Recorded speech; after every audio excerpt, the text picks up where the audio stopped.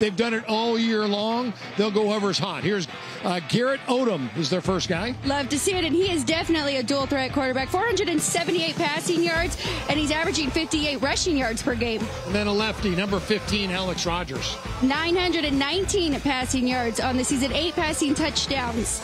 They'll really rely on their tailback, Cale Breslin. He's a dual threat here.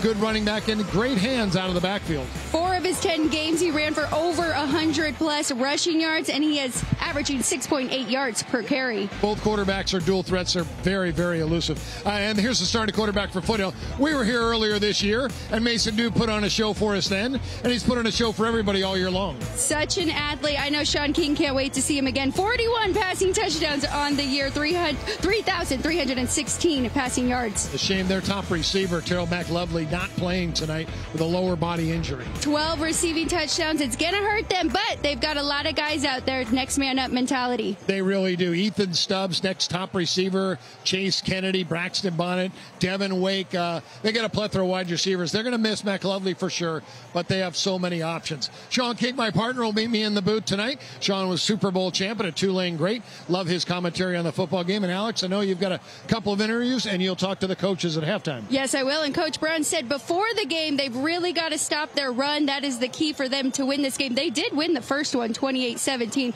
We'll see how tonight goes. Coach Mike Sanford says it wasn't a great year because we lost to these guys. So I know the Crusaders will be fired up. That's Mike Sanford. Vernon Brown for Foothill has his team ready to roll tonight. Stay tuned here. Pull up a chair. Spend part of your Friday night with us here on My LVTV. It's Thursday Night Lights playoff edition on Friday night. Foothill brings in what I think is, if not the best, because a lot of people think Bishop Gormage Michael Alahada is the best.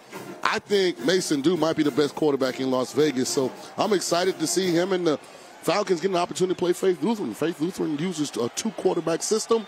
We'll see how effective it is tonight, Kenny.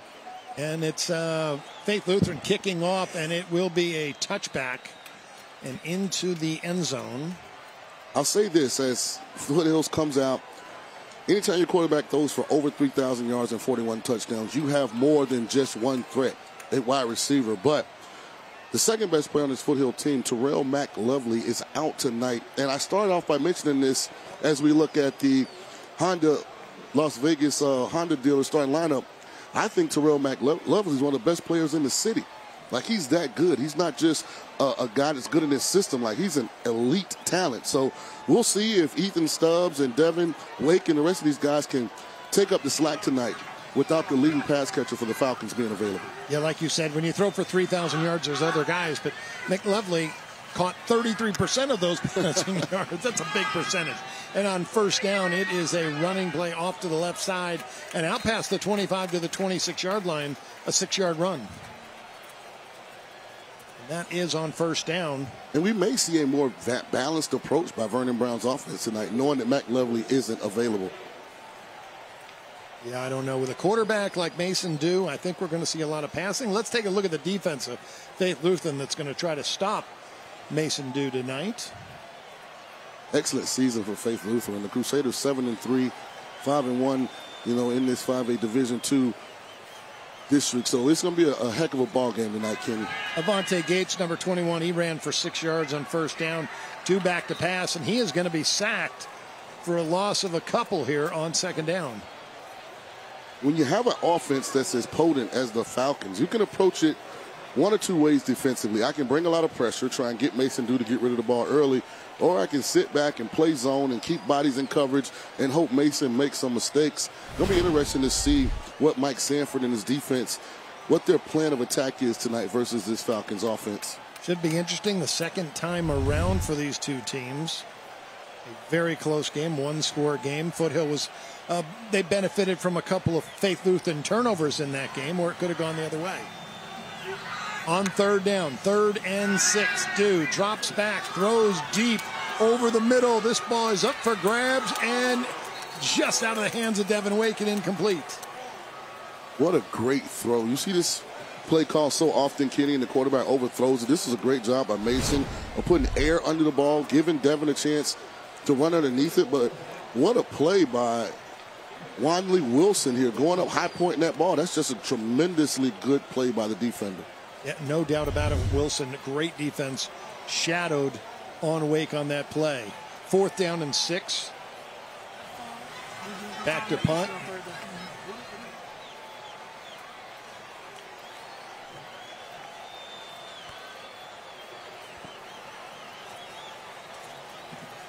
Well, this punt is downed at the 44-yard line of Faith Lutheran, and that's where the Crusaders will take over.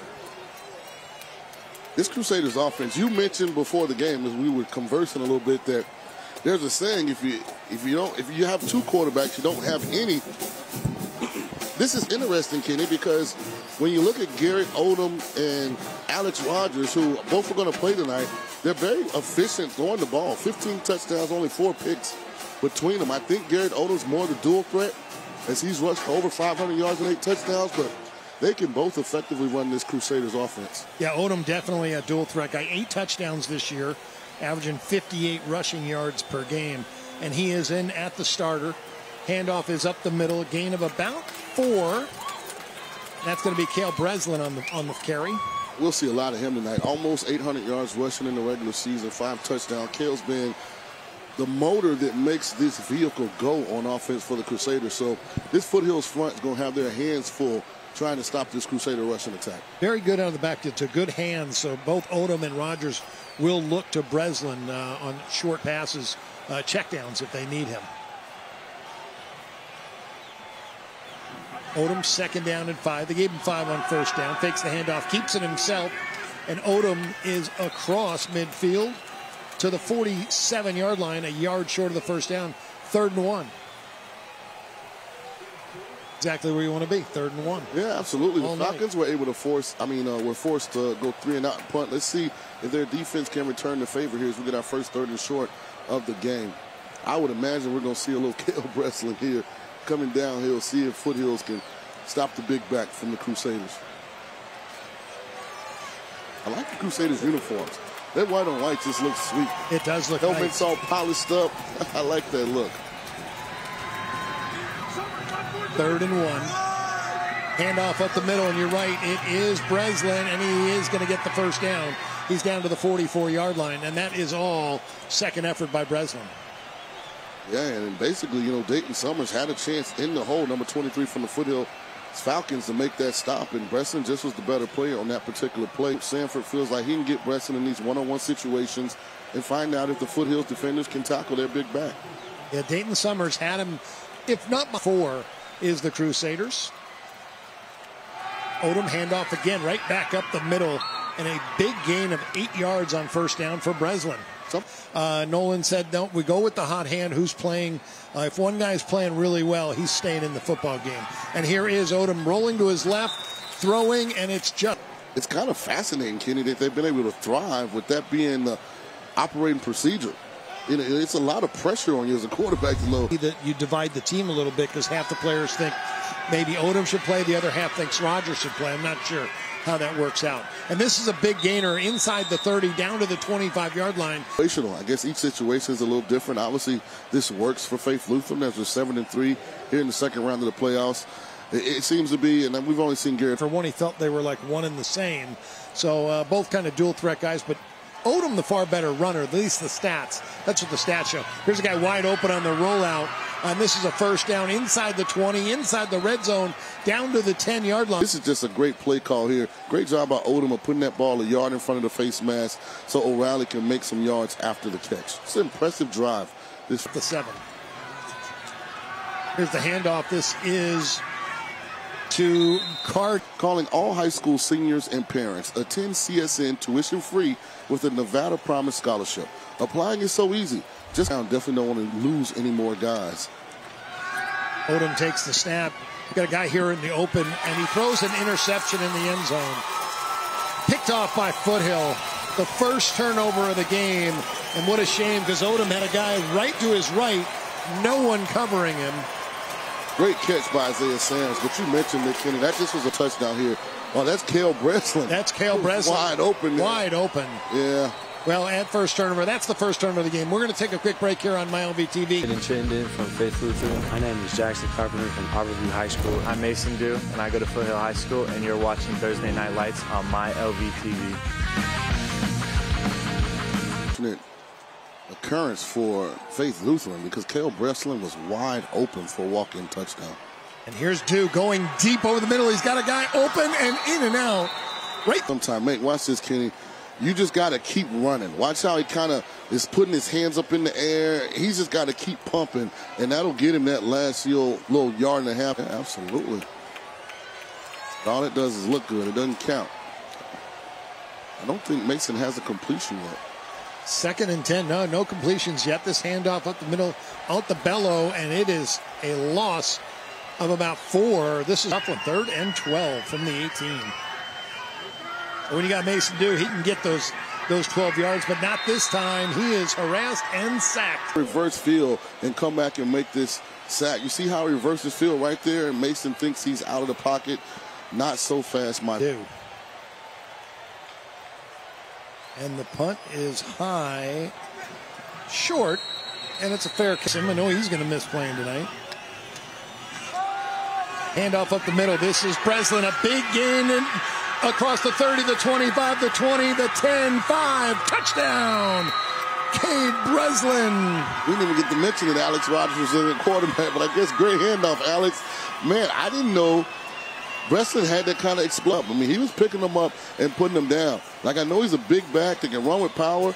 He makes that cut. I mean, he accelerates right here. Nice jump cut, and you're right. There's the acceleration into the end zone. 45 yards because they didn't kick long all the time. They did a lot of pooch kicks this year too. Right. But the ones they asked him to kick, you can trust. That's also really talented. They can make big field goals to win games, convert his extra points, and then take away what we found out this year is sometimes the team's best opportunity to score, which is the kick return. Right. He's talking to him. He's going to USC next week to visit the Trojans. And here's his kick, and it is a cannon. It sounds. And into the end zone. It sounds. The 3rd possession tonight for Foothill. Twice, 3 and out. Faith Lutheran defense has done a nice job. Negative yardage. 5 yards. They lost 5 yards on 3 plays on the 2nd drive. 3 wide receivers to the right, 1 to the left for Dew.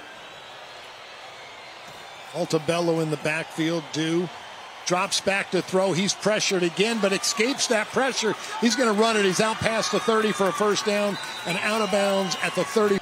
And it's interesting, Kenny, because he really didn't demonstrate this part of his game that much this year. Under 200 yards rushing. He really was content just throwing the football. Take us out to midfield, 1st and 10 at the 50 for the Falcons. And that has to frustrate Coach Sanford. Last thing you want to do is give this offense better field. Mason Dew has a very explosive offense. Drops back, throws to the right side. He's got a guy open. This is going to be complete and out of bounds. You can see the chemistry right there. I mean, he threw this ball. This was an out and up before Stubbs ever came out of the out route. So this is just great timing and ball location by Dew. Stubbs was really down to the 21-yard line. 1st and 10, Falcons. Hand off to Altabello up the middle. He's got room to run. This is not Altabello. This is, yes it is. I'm sorry, Eugene Altabello into the end zone. Touchdown, 21-yard run. We have. Watch this cut, Kenny. He gets vertical right here. Watch him put his foot in the ground and kick it outside. Great run by Eugene. Almost identical kind of to Cale Breslin's run. Yeah, very similar. Shorter. The foot in the ground. Yeah. Here's Kenzovich's kickoff. It's short, caught at the 25-yard line. And out to the 30, the 35, around the edge to the 40, and the 45. Great starting field position for Faith Lutheran. That was number 6, Apaya Kolo. And this was blocked extremely well. And we've seen some monster kicks. First down Hand off to Breslin. A tight end is lined up at tackle as well. And they will use two tight end sets here for Faith Lutheran. Hand off again to Breslin. This is a... Just look up front. I mean, he's what, 4, 5, 6 yards, upfield before he ever encounters a Falcons defender. I'm really for the game. That was his biggest worry, is the running game of the Crusaders. Back to pass. This is Odom. He steps up in the pocket. He's going to run it, and he has those type of skills. He's pushed out of bounds at the 34-yard line. Gain of 8, 2nd and 2. Gary just didn't like what he saw right there, so he decided to tuck it. It looks like he was going to make another bad decision, and it flashed in his mind what happened. In the end zone, picked off by Isaiah Sams, number 20 for Foothill. Hand off to Breslin, and stopped right there about the line of scrimmage. Legacy. I spoke to his parents after the game, and he's a basketball player that's playing football for the first time. So he's a 2. Odom fakes the handoff. He'll keep it himself. He's got plenty of room to run. He's across the 20 to 15 to 10, 5. Touchdown! Garrett Odom, the quarterback keeper. Great ball handling by the Crusaders quarterback. Odom fooled, and he fooled me and you, Kenny. He fooled the defense of the Falcons. I mean, everybody thought Breslin had the ball. That's just a great job right there, executing the play. 34-yard touchdown run by Odom. And on for that extra point is Crittenden. That kick is... That game, I think this is going to be a little more high scoring. Well, Faith has had one already tonight. Very easily could be ahead 21-7. But for Foothill, they're glad they're not. And it's 14-7, and the Falcons will get the ball back here. Most likely at the 20-yard line with Cade Chittenden kicking off.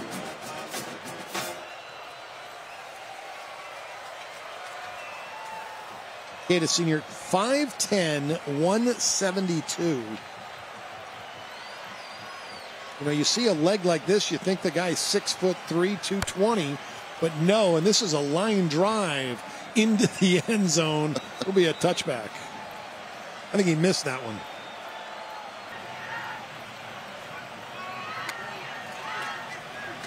Handoff to Altobello, and he's got room to run.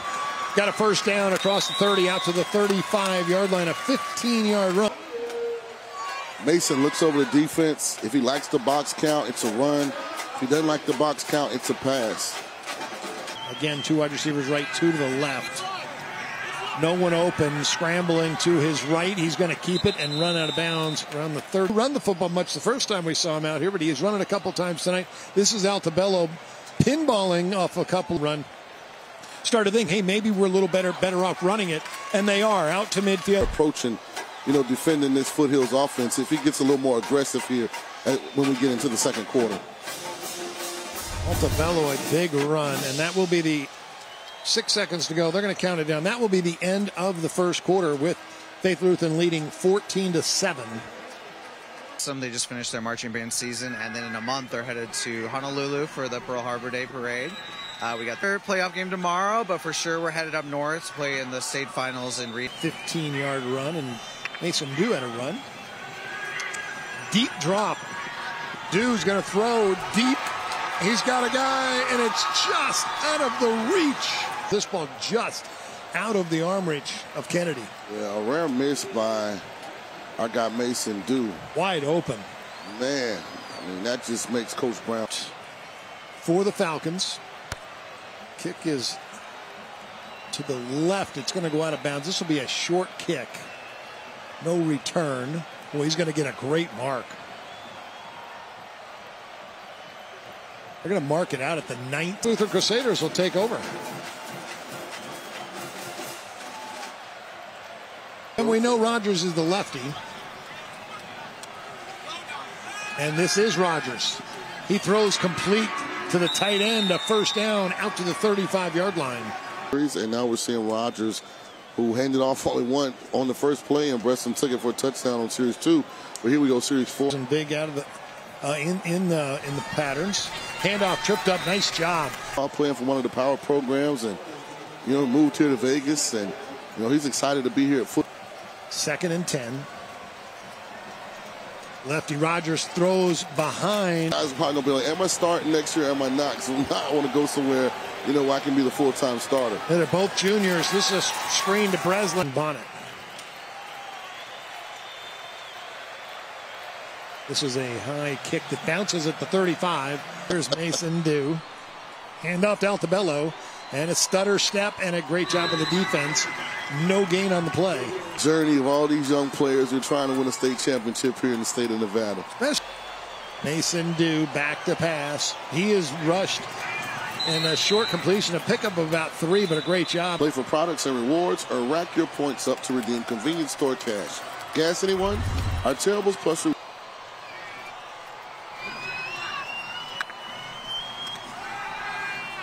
Dew drops back, rolls to his left. He's going to keep it across midfield to the 40, the 45, the 35, and he slides down. Pass protecting. And again, we really haven't seen a lot of this from Mason Dew this year. He's thrown for over 3,000 yards, but he hadn't even rushed for 200. His left has had a nice game as well. Plenty of time, but now that it breaks down a little bit, the coverage has been great. Rolling right, throwing, and this pass is complete. Rope. I mean, watch this, Kenny. I mean, he puts his ball right there, and it gets there in a hurry. And that's just a really, really good throw by Mason. Yeah, Mitchell just another guy, next man up when you got Terrell McLovin. Back judge will put his arm up with 10 seconds to go. Hand off to Altobello. Not a lot of room, but he's going to pick up a yard or two here. Coming at him. And there's a little bit of room to run. Looked like it was going to be a bigger. Hand off to Altobello. He is going to pick up the first down. Pistol offense. Plus, people don't realize that it works for Philly because of Jason Kelsey, who's the brother of Travis Kelsey, who, of course, is dating Taylor Swift. True. It works because he is a Pro Bowl center, and he's excellent at it. What a family. Pro Bowl center, the best center in the game. Right. And their other son's the best tight end in the game. Absolutely. It's good genes there. That is really amazing. Just the odds of getting one son into the NFL to just play in the NFL, the odds are astronomical. And here's Dew again, and he's scrambling, makes a nice cutback. He's inside the 20, inside the 15, down to the 9-yard line. Mason Dew, another big pickup. Great performances. I mean, good job of stepping up in the pocket, and he's harder to tackle than you think. He's kind of got like the little tricky little movement.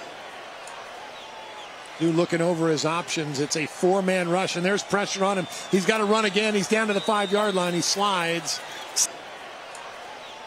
Dew looking over his options. It's a 4-man rush, and there's pressure on him. He's got to run again. He's down to the 5-yard line. He slides. 2nd and goal from the 5. Hand off to Altobello. There it is. Down to the 3. Down and goal from the 4. Dew rolls to his right, throws, touchdown. That's his halfback, Eugene Altobello, with the score. One of these orbit motions, you fake the handoff to him and sneak your back out into the flat. I mean, that's just a great play design. And the kids went out and executed it. And we're an extra point away from having a tie game here in the second round of the playoffs. Great job of Polo Loia. But it's one of the up men that's going to take this and slides down at the 40-yard line. That's our tight end. Yeah, it's Faith Lutheran's first time coming on the field for offense in the second quarter. And it will be the quarterback rotation once again. Garrett Odom, number 3, will start this drive for Faith. And outside of one bad decision on the interception, Garrett Odom played really good. He really has. Takes the inside handoff, the jet sweep, and keeps it himself. And fighting his way into the secondary out to the 48-yard line. We haven't seen the Crusaders really try and throw the ball down the field as of yet. They do fake it, roll left, and the pressure is on him, and they're going to sack him way. First down, but they're being aggressive, which I'm not mad at that, but it kind of backfired on them a little bit. Now you're in 3rd and long, and potentially going to get the football back to the stop here. He can use another timeout, and they'll have an opportunity to get the ball with some time on the clock. Here's Odom, steps back. He's being harassed again. He's going to run it out to the 40, jukes, but just nowhere to go. Going to go for it, but I probably would go ahead and use that timeout here. This time is valuable. I would if I was Vernon Brown. I'd want as much time as possible. He's got a big leg. 5'10", 170. He's a senior. Here he is. Snap is good. The kick Line drive that hits it about the 30, but takes a great bounce. Good. I want him fired up for the second half. Back to pass. Dew throws complete. No, I think there's going to be. They're well over 100 tonight. Rolling to his right out of his own end zone this year in a real game to tie the score under pressure. Back to pass. Dew rolls to his right. He is pressured. He escapes one defensive tackler and brought down across timeout with around 11 left. Boy, that football was just sitting there for a defensive player to knock loose out of Dew's hands.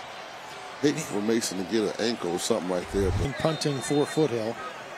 He's a good one.